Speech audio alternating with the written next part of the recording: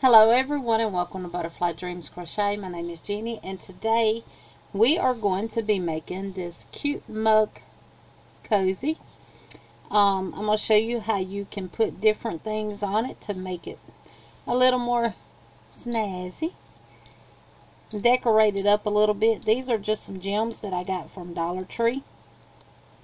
And I'm going to put them on this one.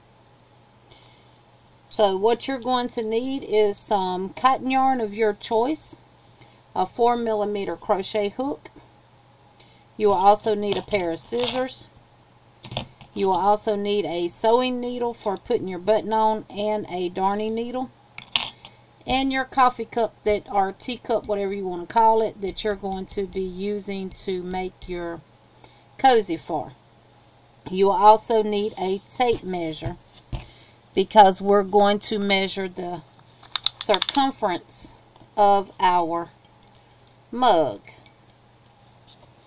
just like this. So this is what you want to do. You want to measure your mug circumference, and this measures right a little over about 10 1/4 inches. So this is done using the single crochet V-stitch. I like how it gives it a lot of texture. So yeah, I'm going to pause right quick, get everything set up, grab my button, because I did forget my button, of course. I forgot something, didn't I? And we'll get started on it. Alright, before we get started, let me welcome each and every one of y'all back to my channel. Thank y'all so much for spending time with me. I really, really do appreciate every one of y'all. No more, no less than the others. You are always welcome here to my channel. If you have not subscribed to my channel, please hit that subscribe button. Leave me a comment down below and let me know what you think about this video. And make sure to hit your post notification bell to all, so you'll be notified when I upload new videos. Okay, so the yarn I'm using today is going to be Knitting Fever hand painted cotton, pure Geyser cotton. I got this in I want to say a Mary Maxim kit. I've done several things with it and ripped it out, so we're going to use it today for our tutorial. We're going to start out with a slip knot, and we are going to chain 14. 1, 2, 3, 4, 5, 6, 7, 8, 9, 10, 11, 12, 13, and 14. Now what we're going to do is work one single crochet in the second chain from our hook. Remember, the loop on your hook does not count as a stitch. This is our first chain, second chain. Insert into that second chain and work a single crochet. And we're going to put one single crochet in every chain all the way to the end.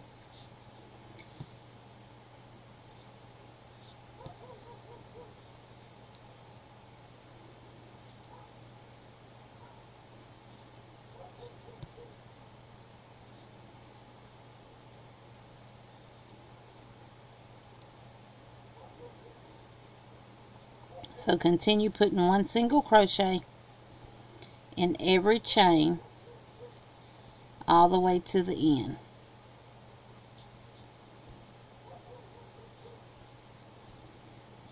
Just like that. And you should have 2, 4, 6, 8, 10, 12, 13. We're going to chain 1. And in that very first stitch at the base of our chain 1, we're going to work a single crochet. We're going to skip 1, and in the next stitch we're going to work a single crochet, chain 1, single crochet right back into that same stitch. Skip 1, single crochet into the next stitch, chain 1, and single crochet back into the same stitch. Skip 1, single into the next stitch, chain 1, and single into the same stitch. Skip 1, single crochet into the next stitch, chain 1, and single crochet into the next stitch. Skip 1, single crochet into the next stitch, chain 1, and single crochet into the next stitch. We're going to skip 1 and single crochet in that very last single crochet. Chain 1 and turn. We're going to work 1 single crochet in that very first single crochet. We're going to skip over to that chain 1 space, and we're going to work 1 single, chain 1, and 1 single crochet all in that chain 1 space. Skip over to the next chain 1 space and work 1 single crochet, chain 1, 1 single crochet all in that same chain 1 space. That is going to be your repeat all the way to the end, and I'll see you when I get to the end. Okay, so I made it here to the end, and we're going to work a single crochet in that very last stitch. We're going to chain 1, and we're going to repeat that down this next row. 1 single crochet in the first stitch. We're going to skip over to that next chain 1 space and work 1 single, chain 1, and 1 single crochet. Skip to the next chain 1 space and repeat that. 1 single, chain 1, and 1 single crochet. Skip over to the next chain 1 space and work 1 single, chain 1, and 1 single crochet. Skip to the next chain 1 space and work 1 single, chain 1, and 1 single crochet all in the chain 1 space. Insert into the next chain 1 space and work 1 single, chain 1, and 1 single crochet in that same chain 1 space. In the very last stitch, work 1 single crochet. That is what you will do for the entirety of your mug cozy. You'll chain 1, turn, you'll work 1 single crochet in the next stitch, in the first stitch here.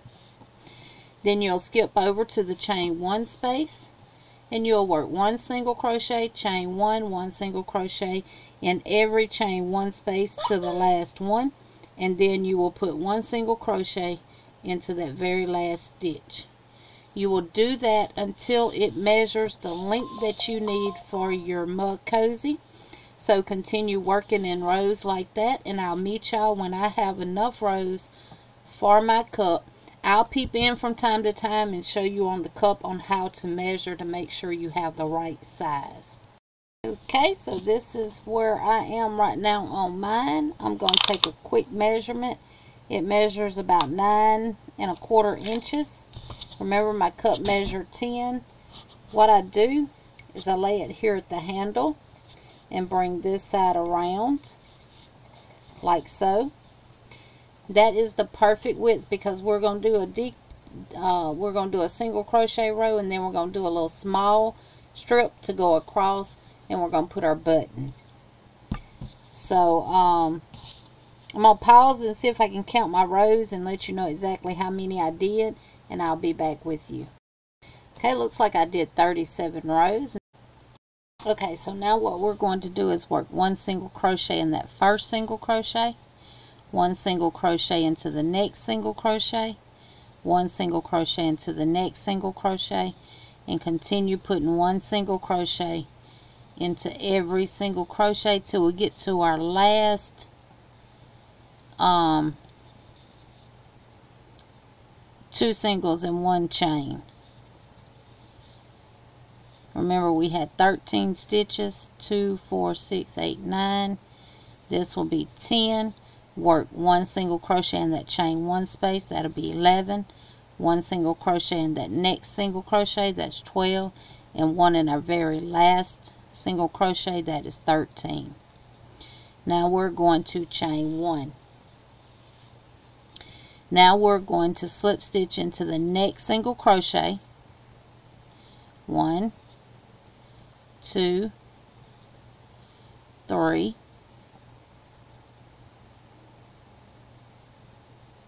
and we're going to half double crochet into the next stitch, half double crochet into the next 5. 1, 2,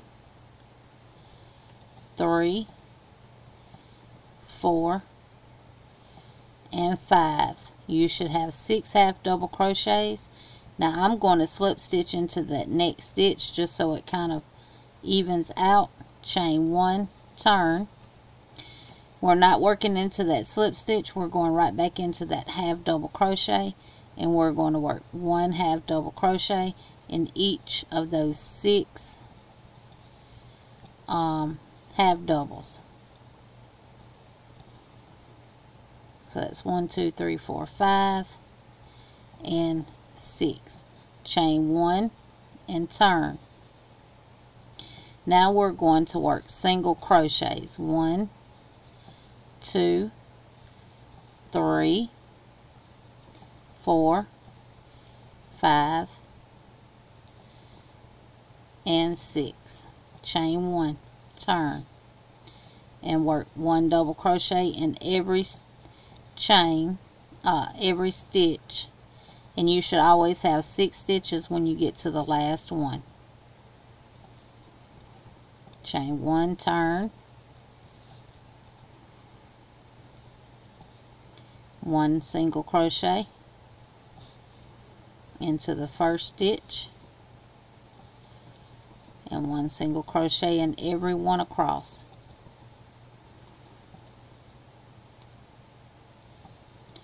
I'm going to do that for about 2 more rows.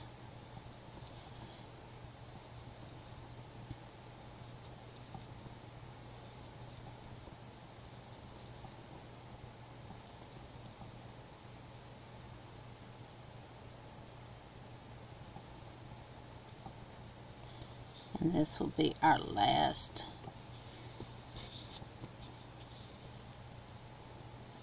one. We ended on the wrong side with our single crochet row, which is where you want to be. Now, what I like to do is bring my cup back in. I put that through the handle toward the back. I'm right-handed, so that's how I hold my mug. And bring this and see how it will be.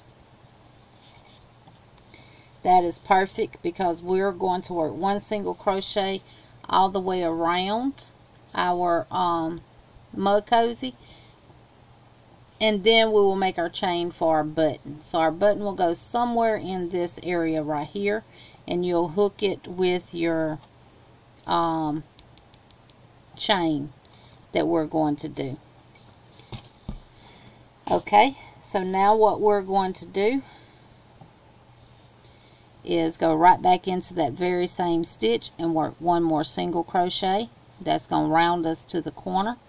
Then we're going to put 1 single crochet in at the end of every row all the way around, and when you get to your corners, work 2 singles. So just work 1 single crochet at the end of every row. Now right here, we're going to go right in here, and we're going to work 1 single crochet and go into the next stitch and work 1 single, and into the next and work 2 singles. Just like that.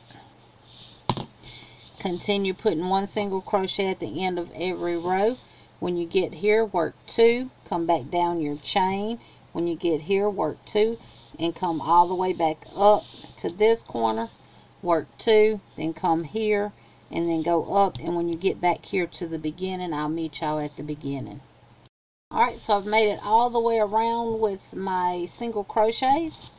Now we are going to chain 1, 2, 3, 4, 5, 6, 7, 8, 9, 10, and we're going to join with a slip stitch to that very first single crochet right there.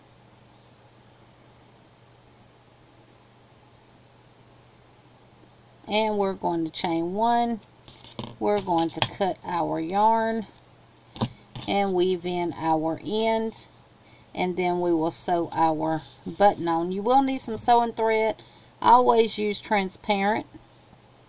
Well, I'm actually going to use the thread that I made this with to sew my button on with. You just need a sewing needle that will fit through the holes of your button. So I'm going to weave my end in, and then I'll show you how to do the button. Okay, so I'm just going to, I put my cozy on my cup, and I am going to just see where I want to place my button. Probably right there. So I'm going to put my finger there, and I'm actually going to take a stitch marker and go underneath a couple of those stitches and mark my spots. Now I'm going to take some of my yarn, and I ended up having to split it last night to get it to go through the needle, so I'm going to split this. It could be 2, 3 pieces, doesn't matter. I think I got 2 here, as long as you can get it through the eye of your needle.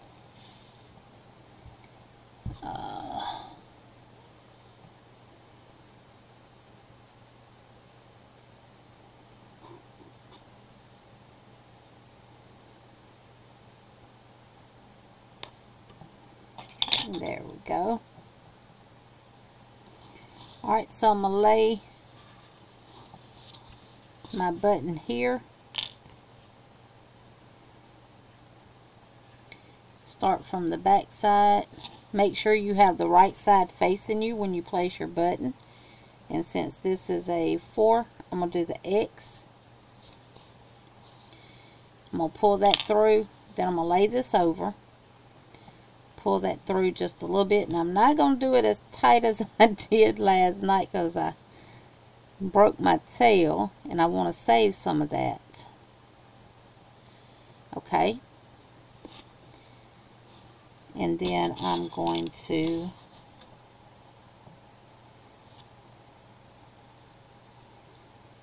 get my thread out from around my needle. I'm just going to go right back. If I can find the hole, there we go, and go back across to the next side.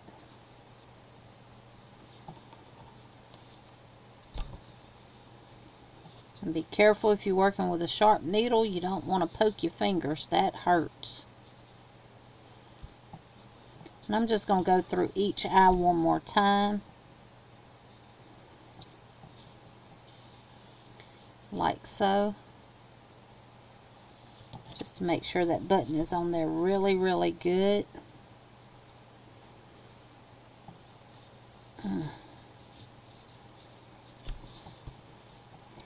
Alright, now what I like to do is take my tail,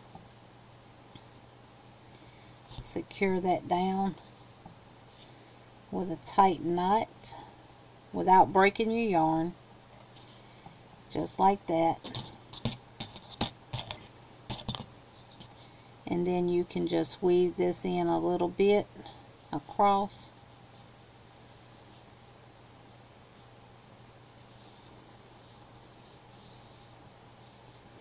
I like to lay that across like that.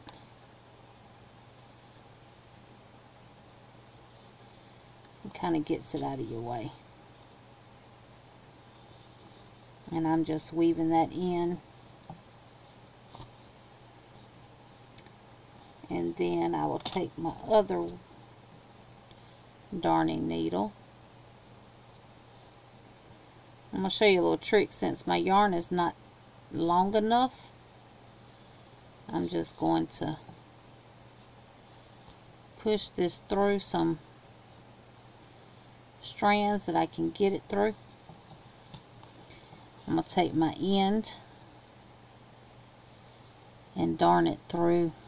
Darn it. Stick it through the eye of my needle. And I'm going to grab the other end and pull that yarn through. That's an easy trick if your tail is too short for your needle. Just push your needle through where you want it to go. And now I'm going to cut this tail. Bring my cup cozy back in, my cup back in, wrap it, pull that up over that button, and secure it. And we now have a cup cozy. Now if you wanted to add little embellishments to it, or a patch, or anything like that, you could definitely do that now. I do have these little jewels. I think I'm going to put one there. Maybe one there. Or I might do it like this.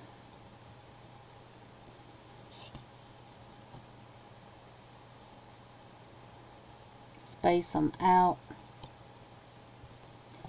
Y'all know I love butterflies.